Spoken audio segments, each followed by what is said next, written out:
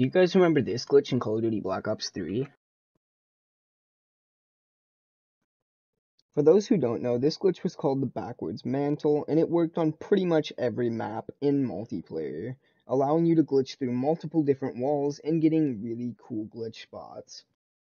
So for you guys out there who don't know, there's actually an invisible barrier here. You just kind of have to swim under and then hit this wall run here.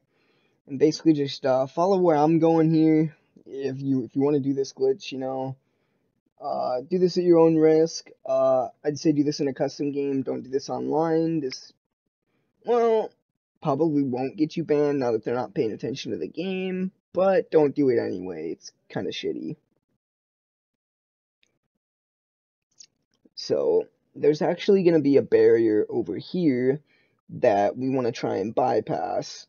So, to be able to bypass this barrier, we actually have to kind of go over the sky barrier here, right? So let's get back up here real quick. And then this might take me a couple tries here, so I'll probably be back when I get this. Alright, come on then. This one's for all the money. This one's for all the money. Got it this time. Oh, okay.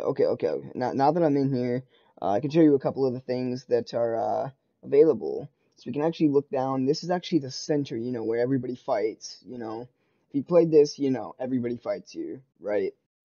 So you can actually sit over in this spot right here, and you can shoot through the walls. So I don't know. Let me know if you guys knew about this glitch. It's kind of insane.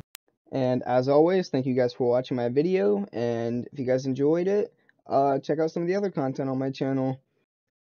Also, your grenades go through the wall, by the way. Don't forget to like and subscribe, and I'll see you guys in the next one. Peace.